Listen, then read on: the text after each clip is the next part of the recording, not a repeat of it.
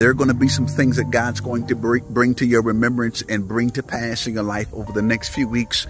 And you're going to lift your hands and say, Lord, I thought I forgot about that, but thank you for remembering me and bringing the prophecies over my life to pass. This should be a week of replenishing. Just allow God to replenish you this week because you poured so much out to other people. Allow him to replenish you with the dreams that he gave you, replenish you with the stuff you sold out to other people. Because this season you're walking into the prophecy that was spoken over your life. And you need to be thoroughly equipped and ready and prepared for the things that God has in store for you. I'm telling you that every word God spoke over your life is coming to pass.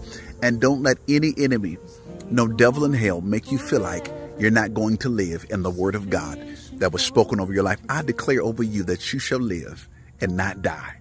And if you agree with this message, I need you to type, I am a living prophecy.